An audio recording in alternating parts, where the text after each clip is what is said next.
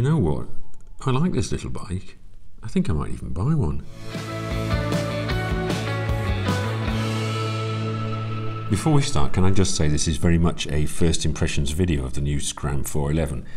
It's more of a good poke around than a road test because, as you can see, the dealer was literally unpacking the two bikes he'd received while I was there. They very kindly invited me to come and have a brief test ride, but the bikes weren't even registered, so I had to stick to this private car park and couldn't even take the bike out on the public road. As there's a lot of interest in the bike though, I thought it was worth putting up this video, but it is what it is. Please don't moan in the comments that I should have taken it up a mountain, out on the motorway, or crossed a few rivers with it. I just couldn't. I have to say though that first impressions were pretty positive. It feels significantly larger, more substantial than the Interceptor I tried a few months ago and didn't like much. The finish is good, though perhaps surprisingly, given that this is the more expensive bike, does seem a little down on that of the Meteor and recently launched Classic. 6 months ago I got slated in my review of the Interceptor for daring to suggest that it wasn't perhaps worth the asking price, but this Scram is a full €2,000 cheaper and as such is a lot more appealing. I like unashamedly basic bikes. I was quite happy riding around on my ultra basic 9 horsepower Honda Vision for 4 years, for example. So the idea of a decently sized scrambler with a 400cc engine, good dealer network and proven reliability, all for just over €5,000 is very appealing. Like my Triumph Speed Twin, which, if I'm honest, is a bit of a garage queen, I could see myself using this bike in rough and ready situations and having a lot of fun in the process.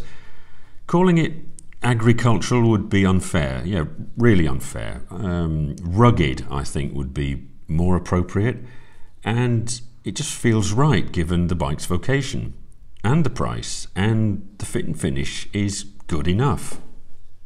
The engine felt remarkably perky for only 25 horsepower, thanks to the way the engine's been designed, I suppose. An undersquare 78mm bore and 86mm stroke means that the 32 Nm of torque arrives at just 4,250 RPM, so it feels meaty enough, at least within the confines of this car park. I'm sure it will be more than sufficient for the sort of off-roading I dabble in, basically turning off onto a dusty track through a forest, riding half a mile, and then getting scared I might get a puncture or be attacked by a lion, without so much as a 4G phone signal to get me back to civilization. The exhaust note is pretty decent too, not too loud but nice and bassy. The rear brake had a nice feel, but the single front disc with its 2-piston caliper on a 300mm disc seemed a bit wooden, although of course this was a brand new bike with only 1 kilometre on the clock, so no doubt this will improve over time, and as always the EBC sintered pad solution. It felt pretty nimble, certainly more so than the Himalayan on which it's based. Much of this will be the front wheel dimensions, I suppose, which have been toned down to a 19-inch from the Himalayan's 21, and the slightly more canted riding position. That suits my riding style too, so it's all looking pretty good so far. The Scram is also relatively light, 185 kilos dry, it's pretty good, and you can certainly feel the benefit of the weight reduction manoeuvring around at this sort of speed, which again is the type of riding I would be doing. I like the idea of the little tripper sat-nav thing to the right of the clock, although I have heard from several sources that it doesn't always work as well as expected. I applaud Enfield's initiative in giving their bikes this simple free sat-nav, but if I'm honest, I would probably just end up using Google Maps on my phone clamped to the bars. I suppose the tripper would be useful if you're going off-road to avoid your phone being shaken to pieces, but then again, many of the paths and routes you're likely to encounter off-road probably won't appear on the app anyway. The clock is easy to read, speed in both kilometres and miles an hour, unusually, on the analog speedometer, and then the usual warning lights, trip meter, clock, gear indicator, of which there are only 5 by the way, and fuel gauge. The information on the central LCD screen is legible even in bright sunshine, but as so often these days, especially with retro style bikes, the text is displayed in tiny characters, so older riders like me might want to take their reading glasses. I did notice a couple of welds that looked a bit industrial in a fourth road bridge type of way. The finish could be better, but it's cheaper like this, I suppose. I'm sure they'll last forever, which is what buyers will want. The riding position is nice and upright, albeit less so than on the Himalayan, and this will probably be better for longer road-focused rides. The bars have been lowered slightly compared to the Himalayan, but still fall nicely to hand. The seat is at a good height for me, at 795mm, and it's quite narrow, meaning that flat footing both feet isn't a problem. The suspension felt nice and compliant too, although as you can see I was just riding around what is basically a flat, gravelly car park. There wasn't any excessive dive under braking, even if I wasn't getting to high enough speeds to test out the brakes to the full. I obviously can't comment on the fuel consumption, but Royal Enfield claim 3.2 litres per 100 kilometres, and that would seem realistic for a small capacity Euro 5 engine.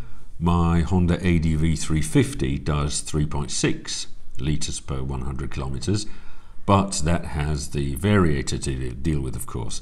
This is a 5-speed manual and so should be more fuel efficient. On the subject of the gear change, I have to confess I never actually made it to 5th in this relatively confined area, but the gear change was smooth enough, even if, as I mentioned, the clutch lever is on the heavy side. Pickup in 3rd and 4th was decent too, thanks again, as mentioned, to the low-down torque. Make no mistake, this isn't a fast bike, but I think you all get that. Roughly speaking, it's got a quarter of the horsepower and a quarter of the torque of my Speed Twin 1200, but at what I referred to as normal speeds, it really doesn't feel as sluggish as the figures might suggest. And of course, it's just over a third of the price of the Triumph, so I'm fine with that. Now, the problem I had with the Scram's admittedly very popular Interceptor 650 Big Brother when I tested it last year and came in for all that flack was that at around €7,000, it's in direct competition with what I would personally consider better bikes. I'm thinking here about the Triumph Street Twin or the Honda CB500F. This 411 Scram doesn't really have any competitors, and it's €2,000 less than the Interceptor. I suppose you could pick up a used Ducati Scrambler or a new Benelli 500 Trail for slightly more, or the Himalayan, of course, if you're really looking for unburstable globe-trotting capabilities. But otherwise, the Scram pretty much has this niche all to itself. I believe there's a similar Yezdi Scrambler available in India, but we don't get that in Europe, so I have next to no knowledge of the bike or the brand. The Scram offers, I have to say, a refreshingly short list of tech stuff. You get ABS and this little navigation device, and that's your lot. Great, we don't really need any more than that on a bike of this type anyway. As with the Meteor and the Classic, the Scram goes with Indian tyres from a company called Seat, I think that's how it's pronounced. Not sure I'd want to put them on my Triumph, but they're fine on a low-powered bike like this. In terms of colours, as always, Enfield are offering plenty of choice with 7 different paint schemes, though I don't think all are available on every market.